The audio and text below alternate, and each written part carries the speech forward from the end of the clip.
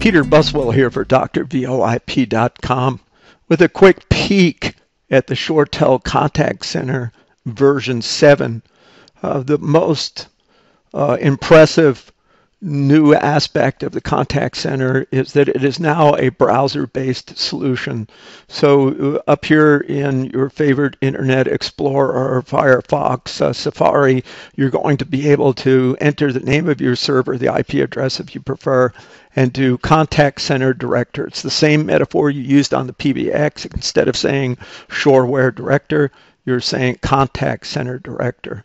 And that's going to bring up this login page. This login page, by the way, if you're paying attention, you notice if you now point a browser at the IP address of your PBX, you bring up a very similar looking screen, but it's to bring up your shoreware communicator. This is the interface for the contact center. I'm going to go ahead and log in here so you can see what this looks like.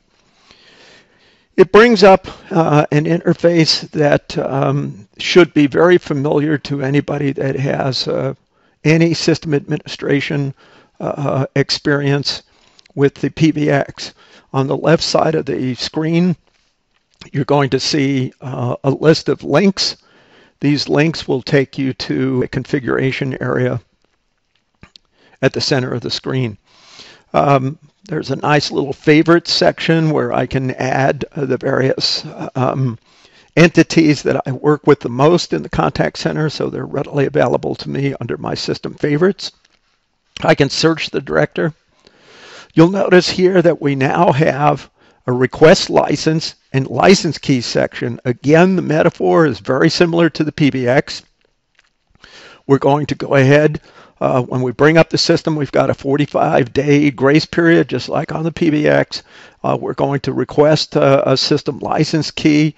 You're going to see here that the license key requires that we bond the system to a MAC address in addition to the BIOS key of the server. So that's a little bit different. You can go ahead and you'll get your keys.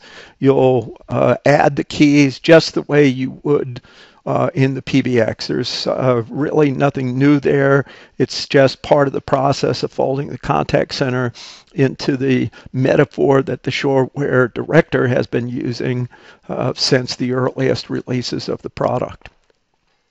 As far as links go, you'll notice that we have maybe one new area down here called routing. And routing is where we now have co-located the various services, IRNs that connect with our route points in the PBX, DNS. And there's a new guy here called the agent queue profiles. And what this enables us to do is to set up individual queues per agent. So if you have a situation in which you want to have people be able to, directly access the agent that they previously worked with. I'm sure we've all had the experience of calling into a contact center, spending 40 minutes working with somebody, getting a homework assignment, going away to do them, and coming back and having to start all over with a new agent. If we want the ability to get to the agent we originally had, we may in fact want to create individual agent queues to put those agents in. The metaphor is very similar to what you used to do in groups. We can set up one personal queue and have it be the default queue that our individual agents are in. So if I look at a particular agent, let's take a look here at Gandalf, and we can see that Gandalf has an agent queue profile. Now, I could have laid out a profile uniquely for Gandalf, but there's no reason that a number of agents can't handle the same queue profile, since what that does is set up, it's kind of like a combination of services and groups. In previous versions, you used to actually have to set up the service and the group for each individual agent if you were going to go this route. This neatly captures everything and enables me to set up a personal queue for a particular agent, and then when I define my agents, I can go ahead and put the agent in the group. I can also say this agent has a personal queue. So that's pretty exciting.